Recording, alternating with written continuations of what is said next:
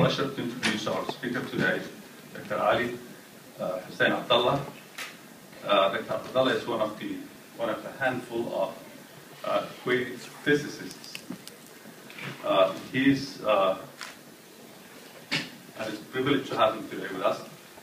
He's an assistant professor of physics at the Public Authority for Applied Education and Training, where he has been teaching for the past 30 years.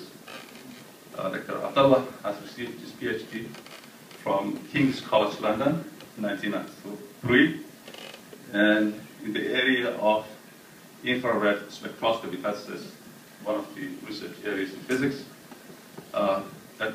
Abdullah's research interests are in general science and especially physics. And over the past 2 decades, he was particularly focusing on the area of cosmology and the link between science and the Quran. In today's talk, Dr. Abdullah will present how the invention of the telescope has influenced and changed the way we think about the universe. Dr. Abdullah, please welcome. And please welcome Dr. Abdullah. Bismillah ar-Rahman ar-Rahim. Alhamdulillah Rabbil Alameen. Wassalatu wassalamu ala Rasulillah sallallahu alayhi wa sallam. Assalamu alaikum wa rahmatullahi wa barakatuh. First of all, thank you very much for the introduction. And my talk today, first of all, secondly, I have to say thank you for the organizer and the college for this invitation. My talk will be about telescope and how this telescope was affecting our view as a human to the universe. And I chose the title, the telescope, and the 3 great leaps. Of course, first of all, thank you for the college. The plan of the talk is an introduction and what we want to know, history of the telescope and the development, Galileo, Hubble and their discoveries, where is our location in this vast universe, why we are here, where we are going. Of course, without any telescope, the only detector we have is our eyes.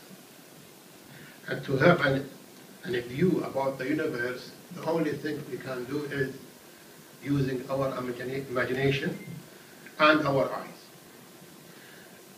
In the history, human beings tried to figure out how the universe is, what the shape of the universe is. Of course, if we were in that period using common sense, you will have this picture. It's a flat earth and a sky with clouds, sun, and at night you will see just blinking light, we call it a star. Nothing more than that. And this is a paint very well known, explaining how people think of the universe. And this man is trying to find what is behind all of this. And we are trying to know. All the human beings are trying to know what's behind all of this. Historically, I will go back to ancient Greek, and they started by saying that Earth is the center. Of course, not all of them, but the influential man, who was Aristotle, took this view that Earth is the center of the universe. Aristotle was in this period of time, and he put 2 views for the universe. First, Earth is the center of the universe. Of course, he has his logic to prove this. and the universe is eternal. The way, which means that Earth is the center, that we have every planet going around the Earth, and the last layer is spheres of stars. The problem is now that the Roman Catholic accepted this view that the Earth is the center of the universe, but based on their view from religious point of view, not from Aristotle, but based on Aristotle. Because they explained that, okay, human being is very important, and Jesus was there, so they insist, or they have explained that Earth is the center because of this. Then we have had the Copernicus revolution, with his book, which was forbidden for a long time. It was the other view that Earth is not the center of the universe, but the sun is the center of the universe. Of course, we know that this is against the church, and anybody who was against the church was in trouble. So the heliocentric system, the heliocentric model, which means that the sun is the center, not the Earth. This is the other picture, that we have the sun, and every planet is going around that. So it is a Copernicus against church. Copernicus saying that the Earth is the center, the sun is the center, which means, according to some conclusion of other people, that human being is not an important thing. He is in one of the planets, not more than that. While church saying that we are in the center, we are important. Before the telescope, I told you that the only detector is the eye, and a few tools that can be used to know the position of different objects. But what they are, we don't know. So we start with the history of telescopes. It will take about 400 years journey from back to 400 years, almost 400 years. The earliest telescope were the refracting telescope. And everybody in science knows that refracting that means that they are using lenses. And I will see now what does that mean. Of course, when telescope was invented, it was invented in 1608, not for the science, not for astronomy, but for commercial reason, for military reason. They used that in military and commercial, as the picture, as the slides show. So we start with the first leap. It was Galileo, this great scientist, which started using telescope not for military, not for commercial reason, but to discover, to see how the universe is. So he directed his telescope to the sky, and then by this directing to the telescope and observing things, he was saying that, okay, Copernicus was right. So the center of the universe is sun, not the earth. Of course, it is not true that he invented the telescope, because he used the telescope 1 year later. It was the first telescope used for the sky, watching, observing, was in 1609. Actually, it was January. Even somebody said the 10th of January, 1609, the first time to be watching the sky. Of course, he was a good designer of these telescopes, and he improved these telescopes, and he did very well. What did he do with this telescope to say that sun is the center of the solar system or the universe? He discovered 4 moons of planet Jupiter, when he watched or observed the planet Jupiter with his telescope, he saw 4 little moons, and they call it Galileo moon, 4 moons, which means that these satellites are going around Jupiter, not the Earth. So not every object in the sky is going around the Earth. So this is the first step to prove that everything is going around the Earth is not true. And this is his drawing showing how these satellites were going around. The other thing, he watched Venus and saw that it is going phases like moon. And you can't explain these phases unless the sun was in the center, not the Earth. So this is the picture or the photo, the slide which is showing the sun and the Earth and the Venus is going around, which proves that Venus is going around the sun, not the Earth. Of course, again, we will have trouble with the church. And it was a long, long trouble with the church because he was opposing this idea. Actually, Galileo was a religious man. He was not against religion, because I personally do not believe that there is a conflict between science and real religion. It is between science and mis-explanation of the religion. This is the point happened. Actually, again, that Galileo was trying to go against Galileo's idea, Aristotle's idea. Of course, the argument against him was long time and caused him very problems with the church. Telescope development. Now we talked about refracting telescope.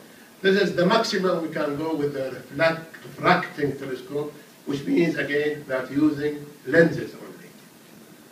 But we have a great man, a great scientist called Isaac Newton, who invented other type of telescope, which we call reflecting telescope.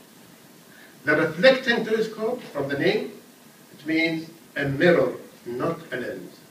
So now a complete different idea, but serving the same goal, which is using a reflected light to detect an object. Of course, he started with this telescope, as you see, and was very small, few inches, few centimeters in area, I mean the mirror area, but he couldn't find, it was very difficult to detect something, but the idea was right scientifically. Now this is the difference between reflecting and refracting. A means refracting telescope. It is 2 lenses, was used by Galileo. This is the refracting telescope. Of course, he never used reflecting telescope. It was always the refracting telescope. B and C are different designs for the reflecting telescope. What is the advantage of using reflecting telescope? That you can go further and further and expand and develop. You can get more area of the mirror. It is easier technologically than using bigger and bigger lenses. Now we are going to Herschel. Herschel, after all these years, started to build a new telescope, which again, of course, from now on, it is always reflecting telescope.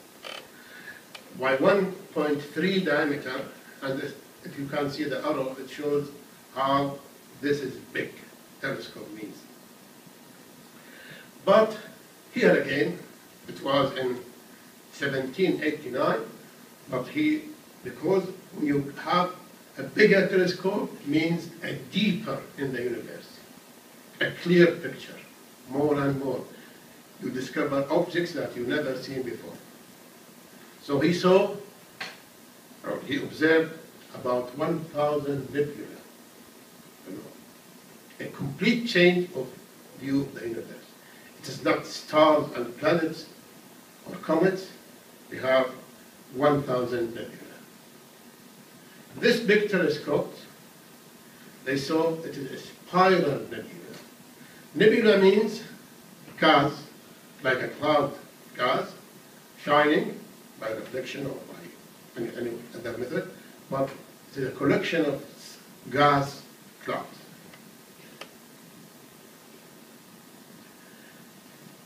Then he started to say, okay, I will try to map the whole universe. So he started collecting lights from different directions for the stars to draw what is the shape of the universe, what universe we are living in. Again, back to the center, he put the sun in the center. Human beings like to be the center of this. So, the universe, according to Herschel, this is the shape of the universe according to him, according to his equipment those days. But the real picture is, part of it is the other one. No.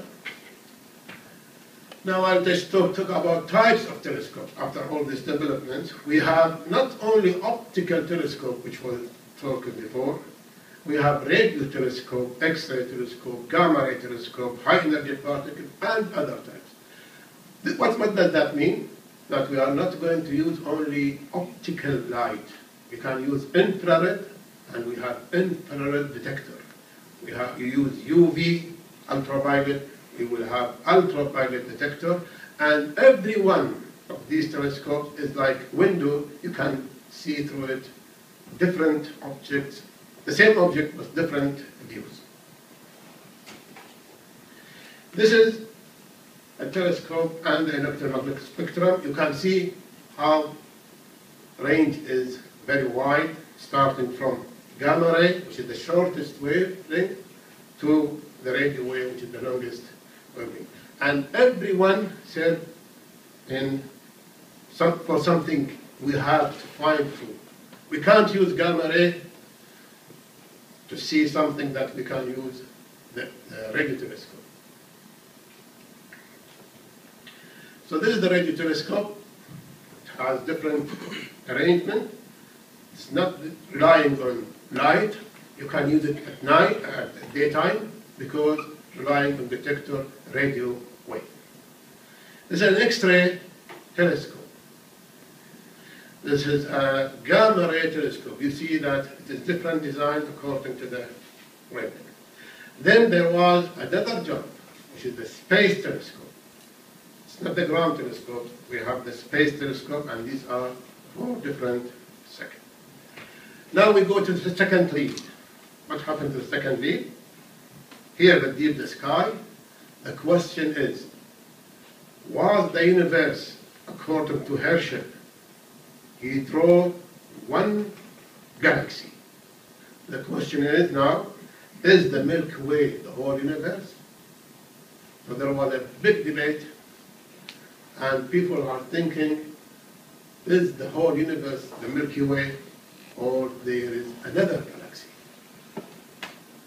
So telescope have this lead again. The great debate get to 1920.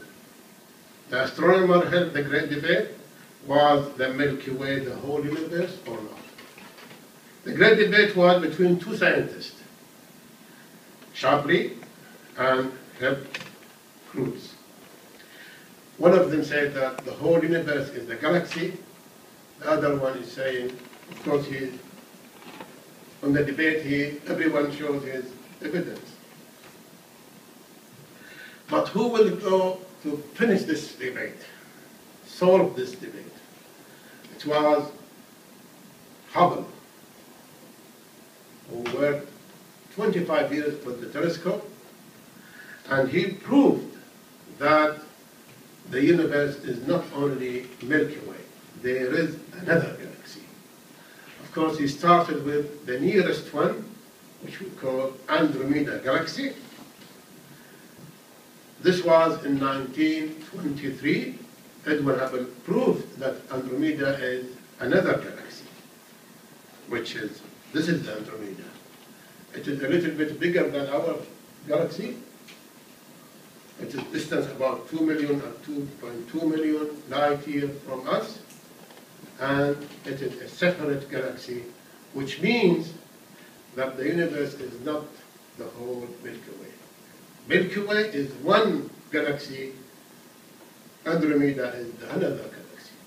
Of course, this will open the way to all researchers working in this field to find, is there any other galaxy or no? They started this from 1923 till now. It's going on. And now we have this Hubble Deep Field.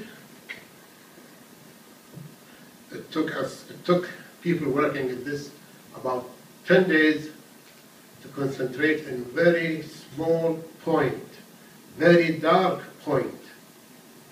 And they find that there is so many galaxies that it's about millions and millions of galaxies, which shows finally that the universe is about 100 billion galaxies. So Milky Way is one part, very small, minute part of that universe. Then they said, okay, these are not randomly distributed, but they are in groups. They call it local group, which means our group, which we are there. So our group contains the Milky Way, the Magellanic Clouds, the dwarf galaxies, the M31, which is the Andromeda, and so on. So it's about 12 or 14 galaxies, which is our local group. Then there's a Coma cluster, another cluster, which contains so many galaxies. They call it part of local supercluster. Now we are going to take the clusters all together and get them in one paragraph, one piece, or one group. We call it supercluster. So this is local supercluster, and we call it local because we are there.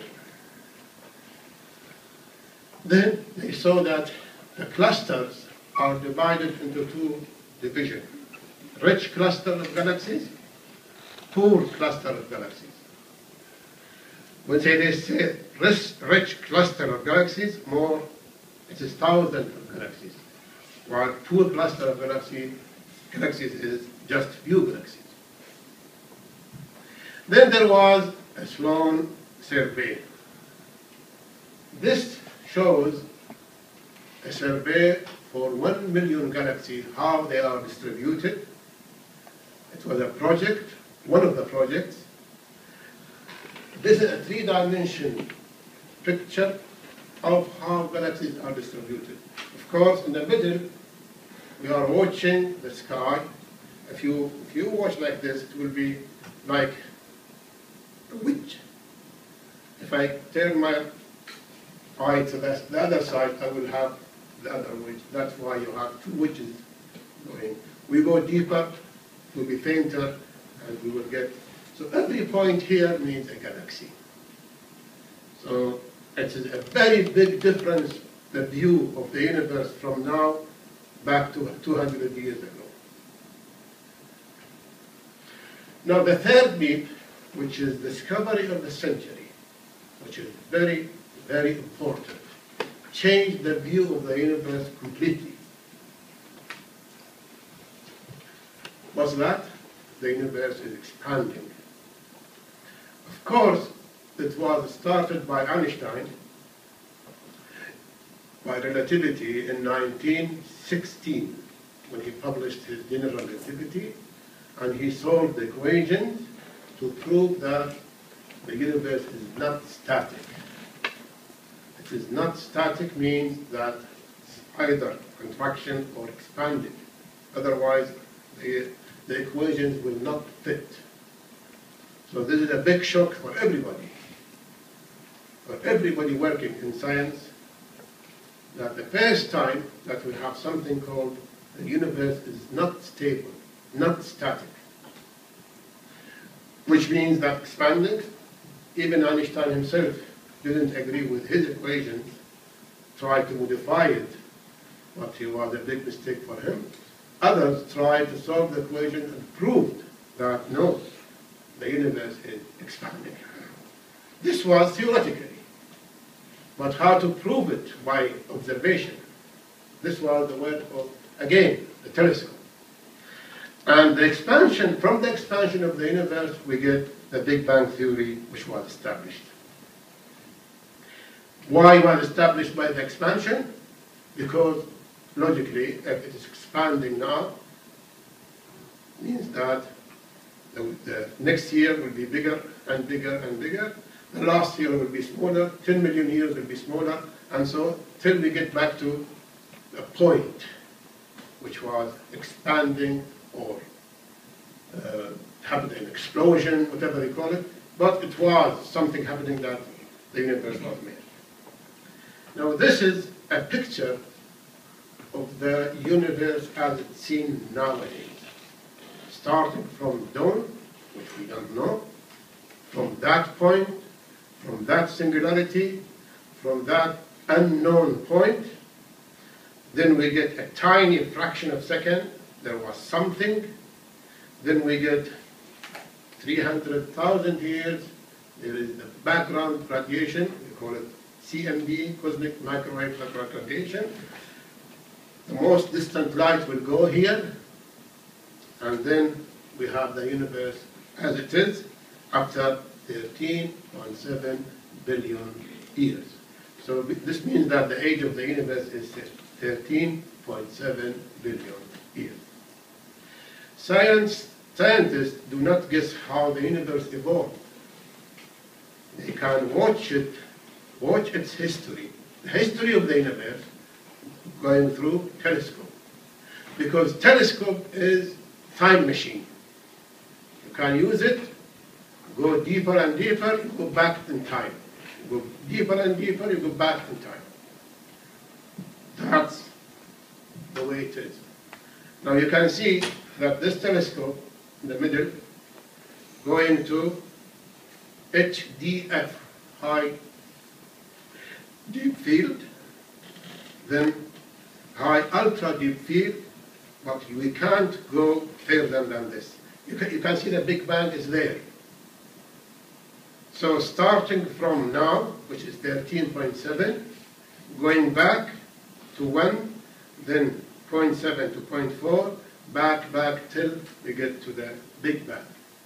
Telescopes can go through to the Hubble Space Telescope, which is here shown, is going to HUDF, which is Hubble Ultra Deep Field. Now this telescope in time machine is much more clear than here. Now we are seeing that different wavelengths have different function.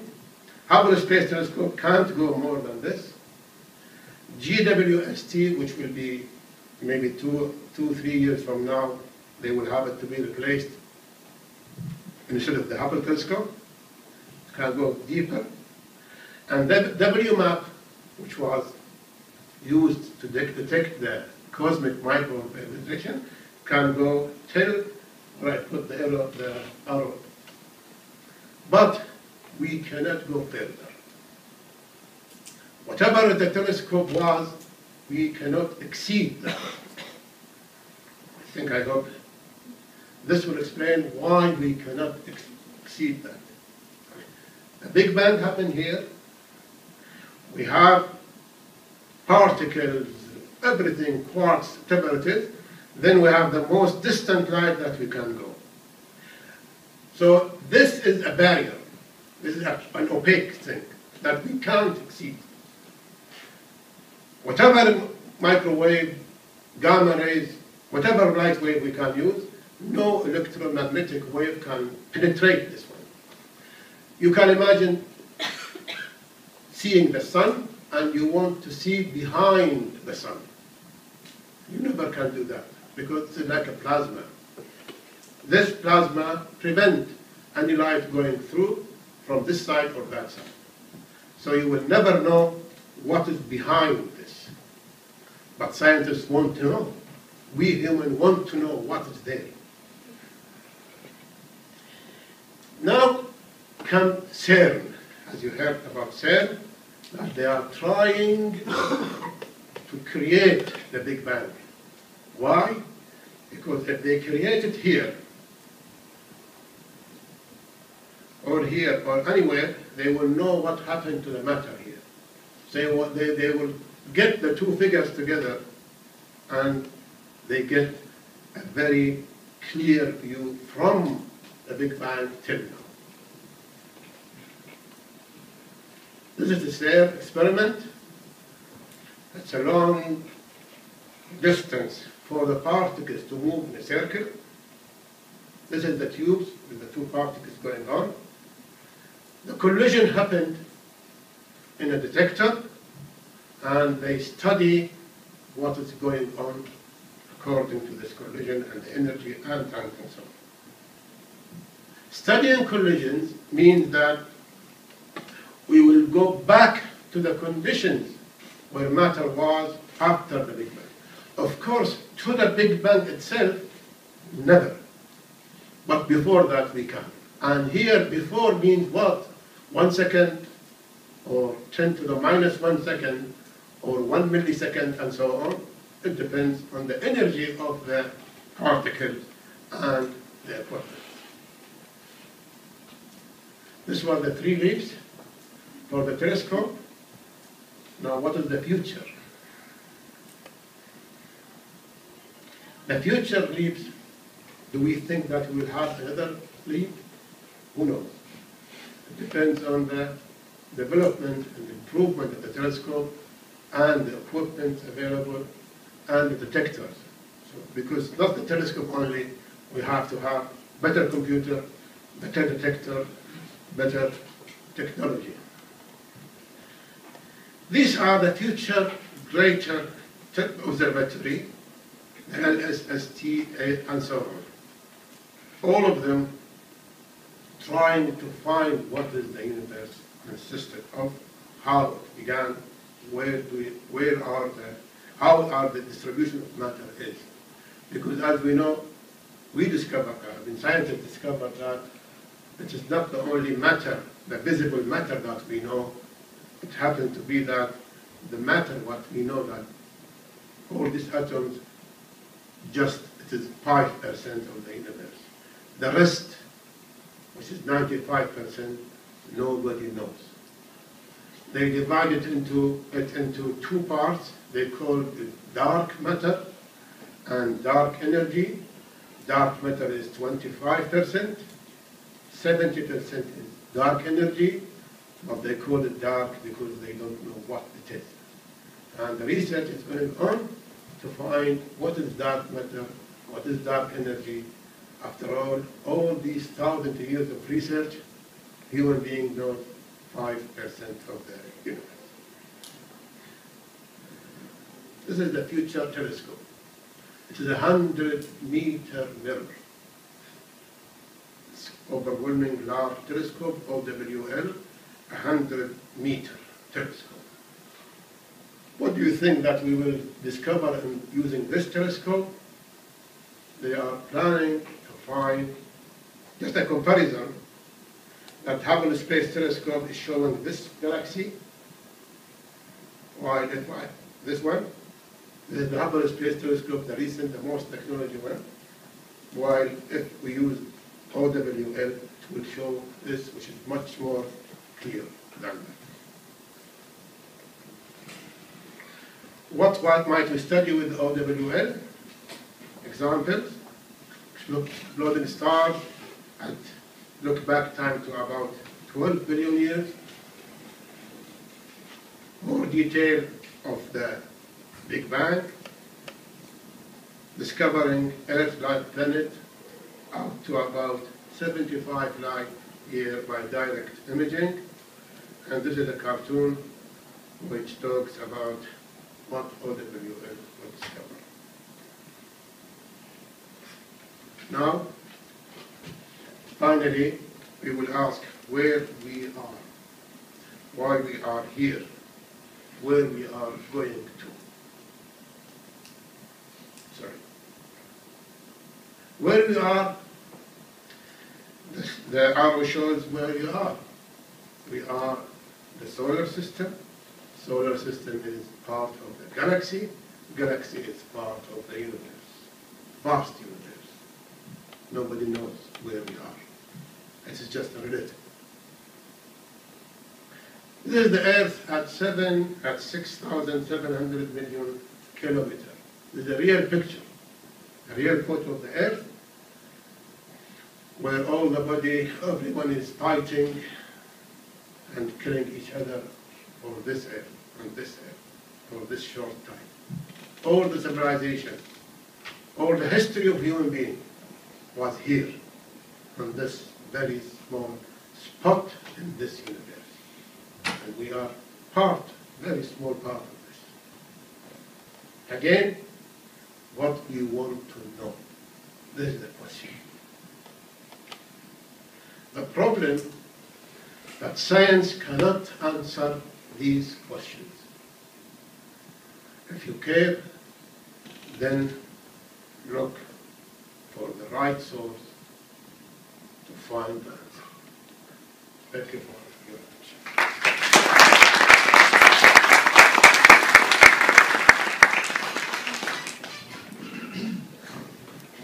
Thank you so much for the nice, informative, beautiful lecture. I would like the audience, if they have questions, to just raise your hand and I'd like to come to you.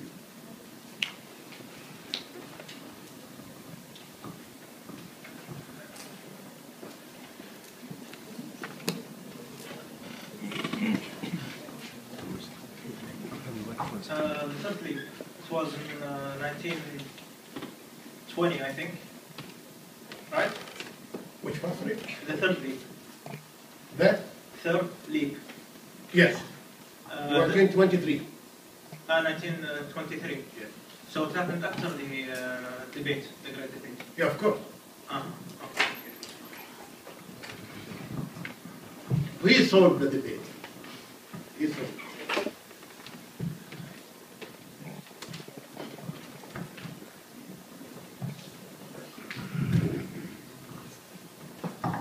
It is either the lecture was clear or nobody gets it.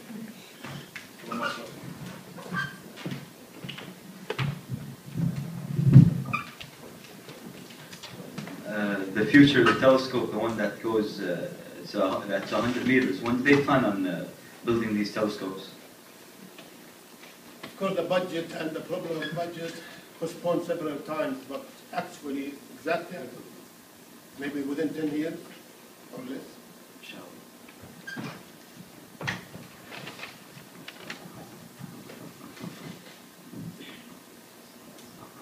I have a more philosophical question. Aristotle was saying that, the Earth is the center of the universe. He was wrong. And then in 1920s, people were saying that there was only one galaxy. They were wrong. Now we are as scientists talking about facts. I mean, how sure we are about these facts? I hope I could. I make. In physics and cosmology, there is no 100% fact, I think. But with improvement of equations, mathematics, computers, observatory, you will be approaching better and better. When you have better resolution, you know better. As an example, you will have a lens to see your hand, for example. You will see spots. But if you have better microscope, you will see that the spots contain living cells, for example. And if you have better and better, you will see inside the cell, and so on. So this is the science, how it goes.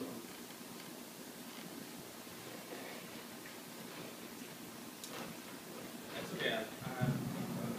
Can I just ask you, Dr. Ali, so when the last statement that you made, that it's not science where we should search for the answer, what is your opinion? Myself, yes. I rely on Quran actually. This is the best for me. open to everybody to judge for himself. But I myself rely on Quran because I know 100% that it is not a usual book or written book by a human being. So this will give me an answer because the one who's talking is the one who's created the whole universe. This is the Bible. So whatever he is saying, as if you have two eyes seeing the materialistic world and the non-materialistic world. So you can't judge better than just one man watching the materialistic world.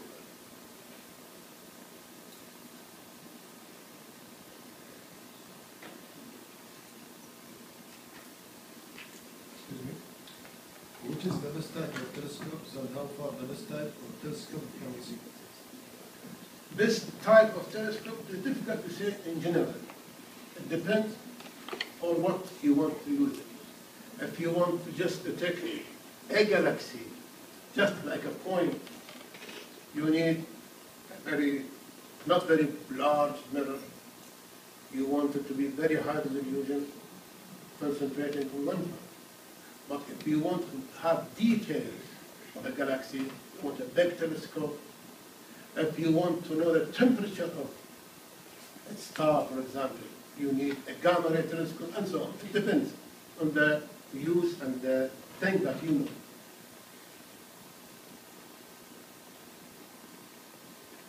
I was wondering, where is the cutting edge technology that's being developed today for telescopes and space, this kind of space research?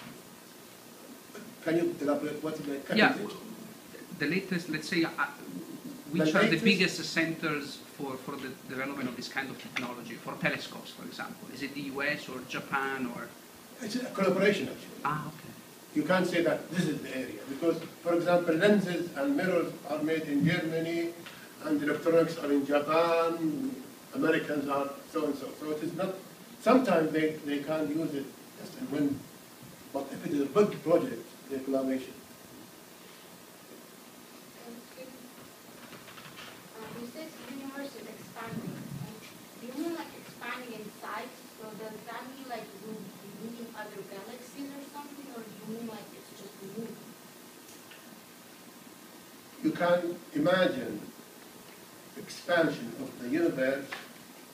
They put this like a balloon, and you have a point, like just put some seed, small seed on a balloon, and blow this balloon. The seeds will go far away from each other. Yeah. But the seed itself is not changing. The distance between the galaxies, which is the space itself, is expanding. But the galaxies themselves are the same. So they're Just away moving from away each from other. each other. We are, you can say that space is created every second. Now, for example, just think that we moved during this harmony. 1 hour about 1 billion kilometers in space. We moved 1 billion kilometers. So do you think there is a limit or something? Or Sorry, is there a limit, or is it just the limit. This is a difficult question. Where we are going, I don't know. Who knows? Are there any It depends on so many things. Huh? Are there any other galaxies? Any other galaxy? I told you, 100 billion galaxies. How do we Estimated. Huh? how do we know that? Okay, concentrate, for example, in this area, and we know it is 10 galaxies here. So for 1 meter square is 10 galaxies. For the whole universe, for the whole circular area, will be 10 by 4, 5. So you can't calculate it.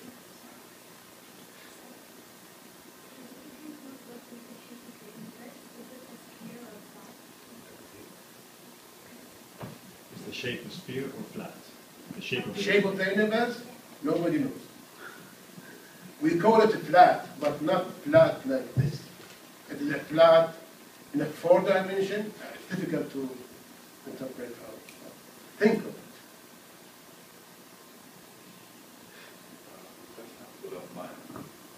You showed us the 4 wedge. Yeah, two. To one, this one direction. Yeah, so what's that indication that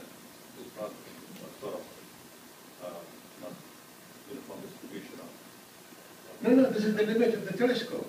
If you go this way, you can't have this, but this way, this and so on. Nothing to do with the limit itself. You said they're trying to create a Big Bang theory. Big Bang conditions.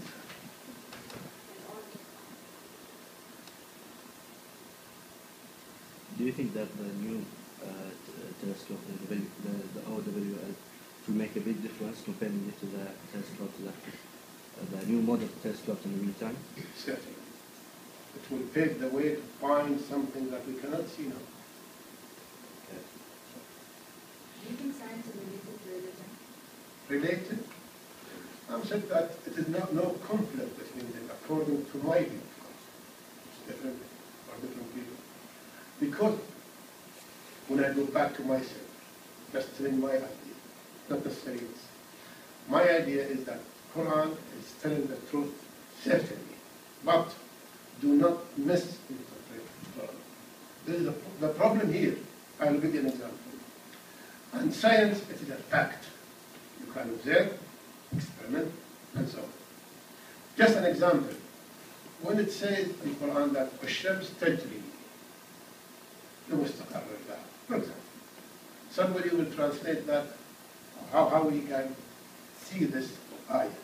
It means that, okay, sun is rising from east to west. Then science will come and say, no, earth is rotating. So here, there is a big conflict between science and Quran. No, it is not. You misunderstand the verse, not the Quran. It's not the mistake of the Quran. You misunderstand it. And we know now that really sun is moving, going in circular direct movement around the center of the galaxy. So when it says it's tajri, it's moving, nothing is fixed in the universe at all. That's why we don't have in the Quran that earth is the center of the universe. Never. We have one ayah completely explain everything. كل في فلك يسبحون. Everything is moving. This is the truth. So it depends how you explain things.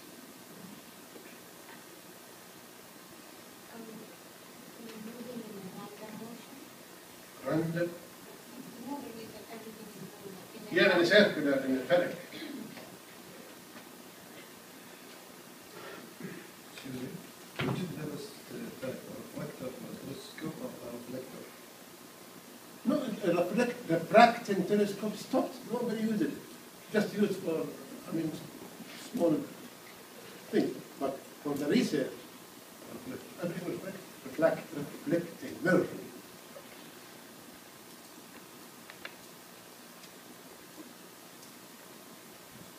One last question before we stop. When students ask questions, it means that they understood the lecture. So I think it was such a clear lecture that now we have so many questions from the students instead of experts. So I think again, please join me in thanking Dr. Ali again.